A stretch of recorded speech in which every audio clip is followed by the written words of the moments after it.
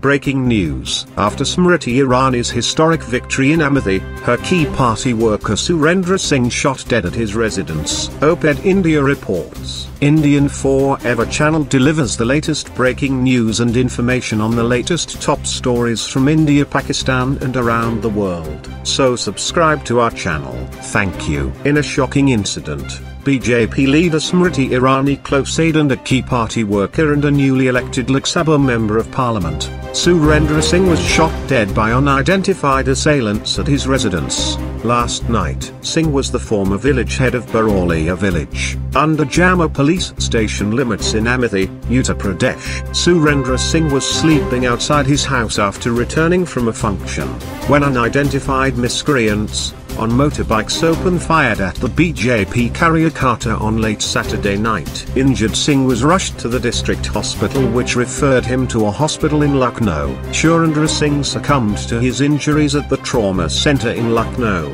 Singh was part of the BJP team that worked on the ground in Amethi ahead of the elections. Irani reportedly identified him as a key party worker. After the Lok Sabha elections results were declared on May 23, Smriti Irani had changed history by defeating Congress President Rahul Gandhi on his home turf of Amethi in Uttar Pradesh by a margin of 55,120 votes. Irani polled a total of 467,598 votes. However, the motive behind Surendra Singh's murder is still unclear. The police are looking into multiple angles, including whether it is a case of old enmity or political rivalry. Aide India said, "Note, this is a developing story. We will update it as and when more information on this is available." Welcome to Indian Forever YouTube channel. As we are new channel, it is highly recommended to all our subscribers. Ring the bell icon so you won't miss any regular updates. Thank you.